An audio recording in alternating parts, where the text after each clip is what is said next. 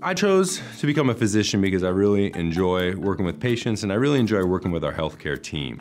We're treating serious illnesses, but we can have a good time doing it. And it's really been a rewarding career for me here. I'm a colorectal surgeon. Colorectal surgery deals with illnesses of the colon and rectum, that's colon cancers, inflammatory bowel disease, diverticulitis. And we also treat anorectal diseases, so things like hemorrhoids, fissures, trouble with holding in gas or stool. Any of these things fall under our specialty and things we deal with on a daily basis in clinic. My patient care philosophy is one of education and understanding. I want my patients to understand why we're doing what we're doing. Why are we doing this medicine? Why do we need to change these things? It gives some meaning, it gives understanding, and it gives motivation to pursue those treatments so that we can recover faster and prevent things from coming back. Coming back here to Des Moines was a goal for me, and specifically coming back to the Iowa Clinic.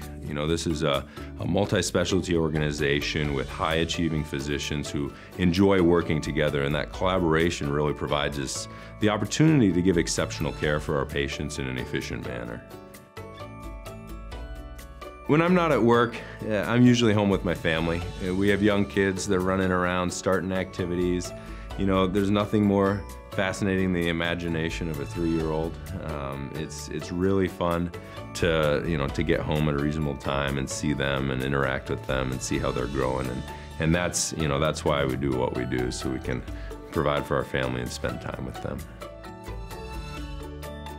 If I wasn't a physician, I think I'd be outside doing photography and video. I think I'd be shooting National Geographic, traveling around the world, deep sea diving, getting tortoises swimming by.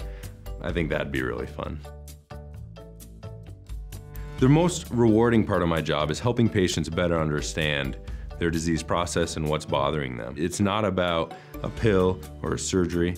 It's about how we can change to prevent those troubles in the future and how we can recover and move forward and not revisit them.